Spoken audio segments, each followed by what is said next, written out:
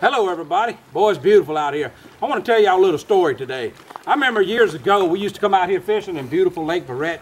We'd have like a skiff, that's the pointed nose boat, or a little bat tow or something. And I go to fishing. Every time I had to use the paddle, all the time. Never did have a trolling motor. Didn't have the money for a trolling motor. We go fishing, me and Miss Peemaw and Vicky and Corey, and go from one cypress tree to another. We take the paddle out. And one day I told him, I said, you know what? I'm going to buy me a brand new boat with a trolling motor on it. That way I ain't got to paddle no more. Man, it get hot out there and you're paddling that old boat, man. Y'all know what it's all like. So one day I told him, I said, let's go get one. So we went to town and I told him, I said, look, I want a brand new boat with a trolling motor on it.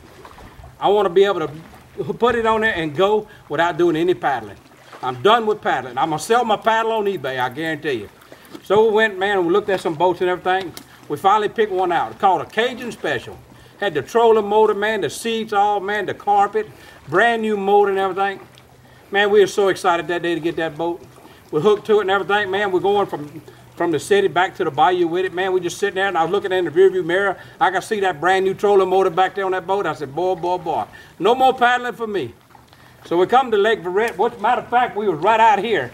And I put the boat in at Shell Beach right there.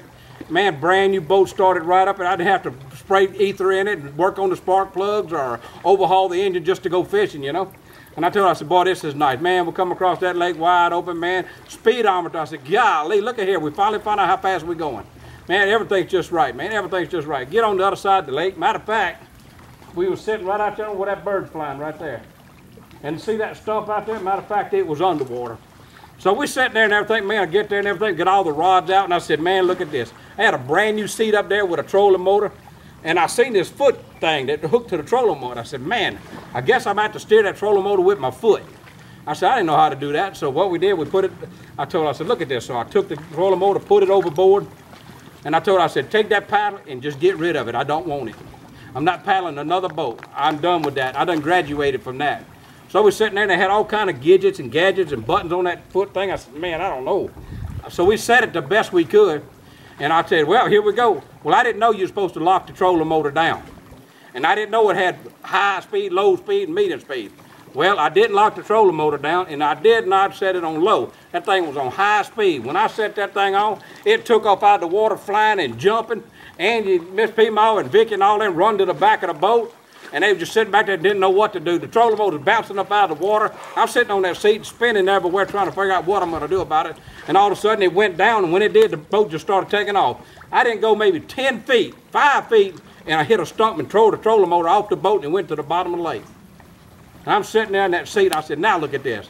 Miss Peemaw, you know what she told me? You want to paddle?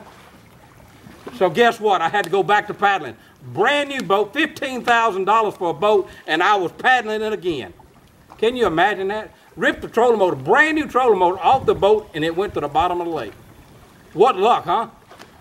So I tell you what, I didn't paddle. I cranked the motor up, I pulled up to the first tree and tied it up. We fished there.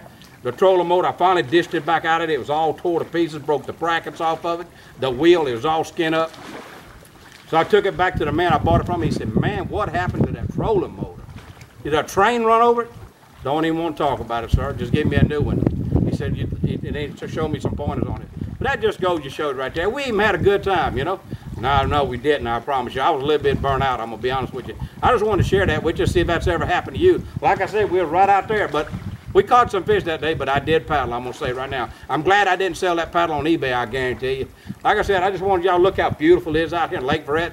Peemaw's is exactly across the lake right there. Peemaw's Bait Shack is right across the lake there. We're open 24 hours a day, 7 days a week. If you happen to be over here fishing right now and you need bait and all that, don't go this way and put your boat on and come around. Just go straight across the Shell Beach, call Peemaw, and we'll bring your bait to the landing. Can you beat that? I guarantee you can't beat that. Y'all need to get down here. It's so beautiful out here on Lake Verret. I just want to give y'all a beautiful shot out here. Look at these cypress trees. It's just really, really beautiful out here. I guarantee you. There's nothing like it in the whole world. I want to give a big thanks to everybody for your support and everything. I just wanted to share that story with you. I guarantee you. See you later.